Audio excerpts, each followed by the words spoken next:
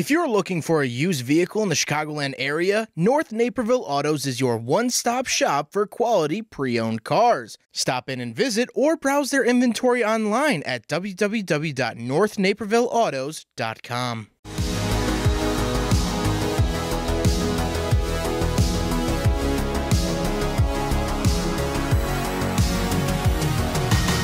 What's up, guys? My name is Zach, and today I am driving a 2012 Ford F-150 FX4.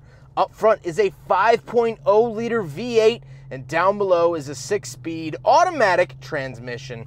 Now, I am super excited to be driving this here F-150 for a couple of reasons. First of all, I haven't quite done this year before. This body style lasted from 2009 till 2014, a somewhat short-lived generation of the F-150, the 12th generation, if you can believe that. And so I'm excited to share this generation with you today. But before we get on to anything else, I have a website, ZachPradel.com, where you can buy stickers like this 80s Cars Were Better sticker, or a Big Friggin' Bottle sticker if you're a big fan of that.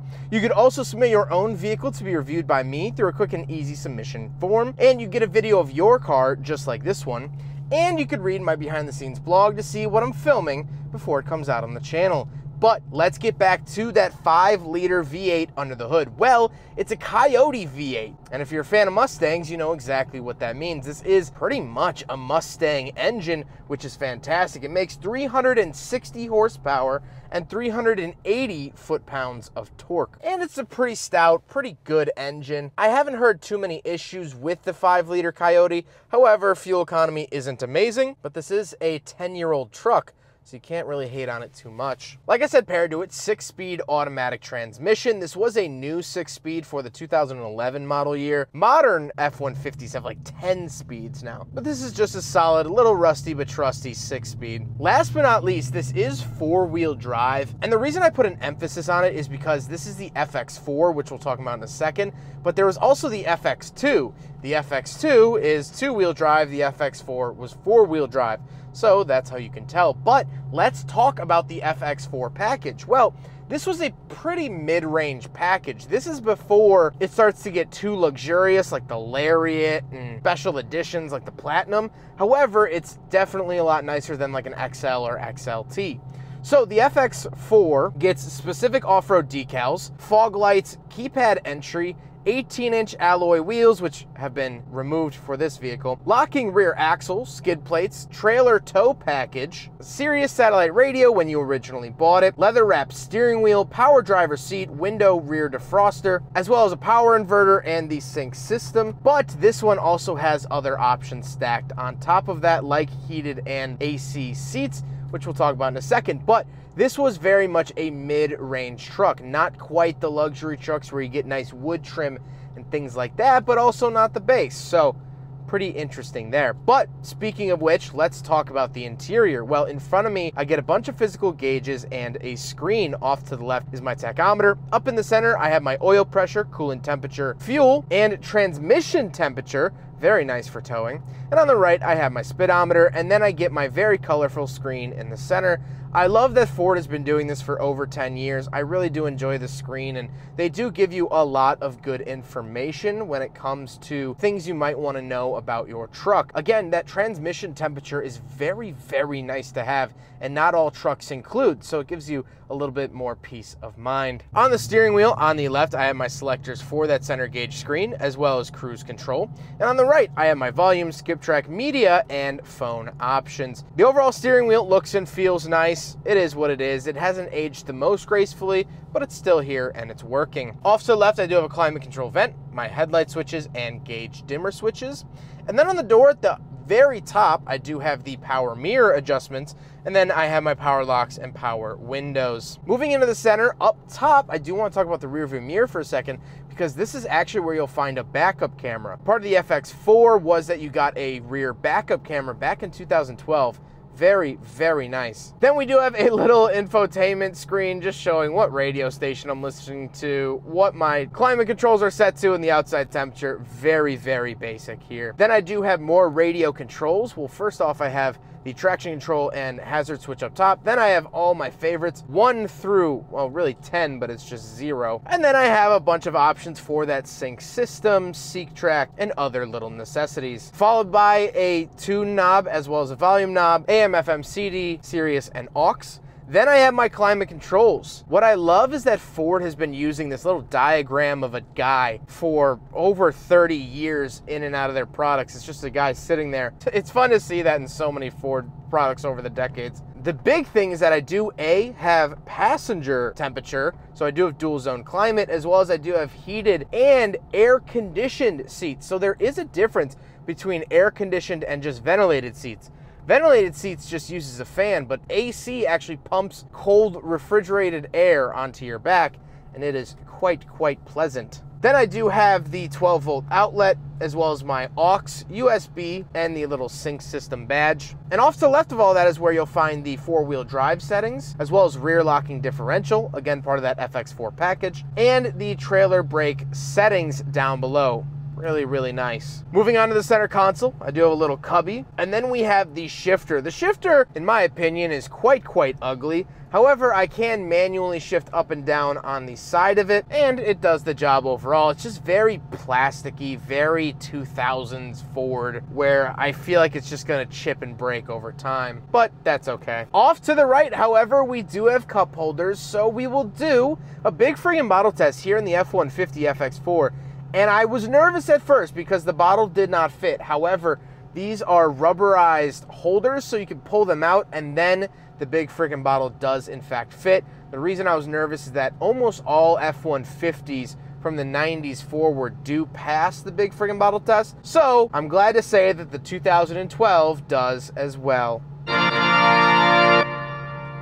Then we do have a giant center console with a 12-volt outlet in there. Perfect for your rotisserie chicken needs. And then we gotta talk about the seats. The seats are power, memory, heated, and cooled, like I said. I mean, it really does do a lot, and I am very pleasantly enjoying them. I don't think they look anything special. However, in a pickup truck, you don't need all the looks in the world.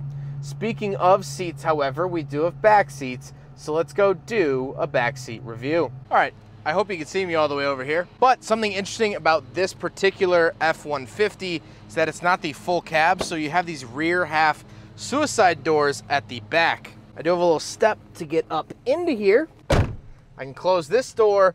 I can't reach to close the front door. But anyway, sitting back here, actually not that bad because the front seats do have this sort of curvature to them.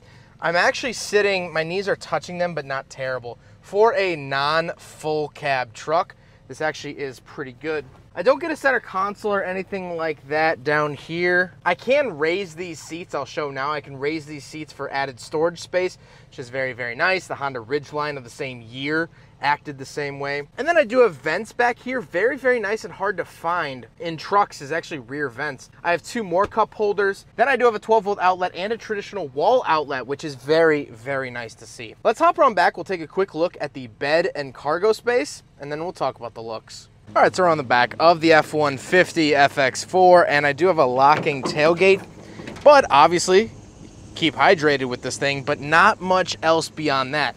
I do have tie-down hooks right here. This does have a spray-in bed liner. There's hooks up there as well. However, not anything crazy. I do have this pole. So this actually comes up like that. Then there's a step that comes out of here so you could step up into it. You use this pole to help pull yourself up, and then you're into the back of the F-150 with ease. Now we got to talk about the looks, and this isn't my favorite generation of F-150, but it's also not my least favorite generation of F-150.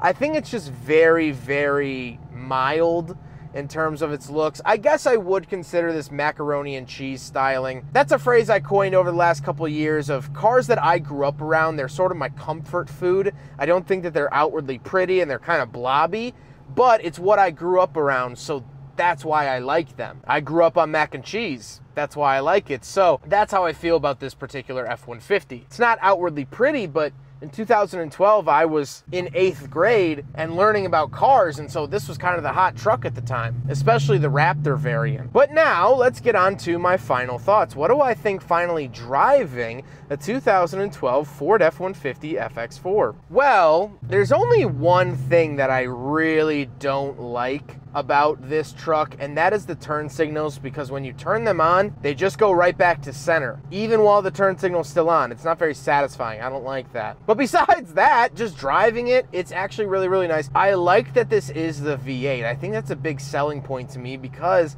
as we move further and further along, they just debuted the Ford Lightning, which is all electric. They also have the hybrid F-150s. That's where trucks are sort of going. This is one of the last just lazy, big old V8s you could get in a truck, and it's not even that big in terms of what you used to be able to get. I've driven F-Series pickup trucks with 7.5 liter V8s. So 5 liters is actually somewhat dialed back when it comes to what the F-Series has had in the past, but I do like that this is sort of the last era of just straightforward trucks. Now with the EcoBoosts, they're kind of complicated, and the hybrids are even more complicated, and I can't even imagine the electric truck is so much more complicated. Cool piece of technology, sure, and I would love to drive one. I can't wait to get my hands on one. They're exciting. But this is just kind of that simple basicness. This era up till 2014 is kind of that era where you can get them still for decently cheap. They're decently easy to work on, all things considered. Now, I know this isn't going to be as easy to work on as, say, an old OBS, but at least it's still somewhat in that wheelhouse. I am a big fan of that. And that's why I really like this truck. I think this is a great year. I think this is a great body style. And I think for a basic, straightforward pickup truck, this is kind of all you need. Well, I hope you guys enjoyed the video. Huge thank you to North Naperville Autos for letting me take out their F-150 FX4. North Naperville Autos is fantastic. They offer nationwide shipping, they offer financing, as well as they are Carfax certified. They will find the right vehicle for you, whether that be an F-150 or a Subaru or a Lexus, whatever you can think of, they'll help you get behind the wheel of one. It's what they do best, and they do it pretty dang well. But I hope you guys enjoyed the video. Don't forget to rate the video, comment on the video, and subscribe if you really liked it. Take care, guys.